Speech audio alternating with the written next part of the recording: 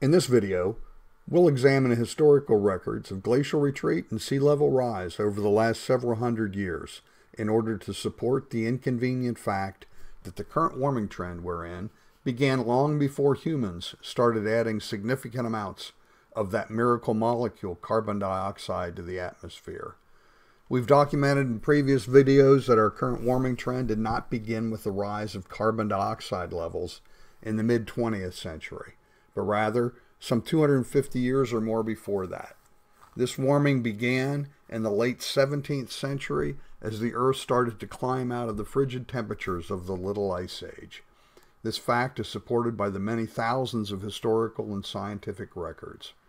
The warming temperatures are manifested by retreating glaciers and associated rising sea level. Sea level rise and glacial retreat go hand in hand. When water is locked up in the ice of glacial advances, sea level drops. Conversely, warming and the glacial retreat that comes from it return that water chiefly to the oceans, raising sea level. Beginning in the 13th century, temperatures began to plummet as the Earth cooled and began its descent into the frigid temperatures of the Little Ice Age. Glaciers advanced in the high latitudes and sea level fell. It's estimated that as much as 1/3 of the area of Chamonix in France was lost to snow and ice. The coldest temperatures and greatest glacial advances were reached in the late 1600s during a period known as the Maunder Minimum. That then began more than 300 years of warming that continues today. Because the advancing glaciers had such a profound effect on the population, accurate records were kept. And this chart shows a compilation of glacial length records from 169 sites around the world.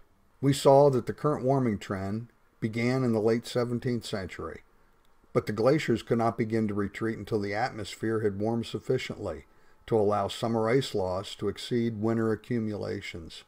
That glacial tipping point occurred around 1800, with full-on retreat by 1820. Thus began 2 centuries of worldwide glacial retreat that continues today. The retreat of the glaciers of the Little Ice Age returned water chiefly to the seas, and it fueled a rise in sea level that has remained fairly constant for the last 200 years. We're being told that sea level rise and glacial retreat are the result of man-made warming, owing to our use of fossil fuels. Yet, we see that both of these events began more than 100 years before we started adding significant amounts of carbon dioxide to the atmosphere.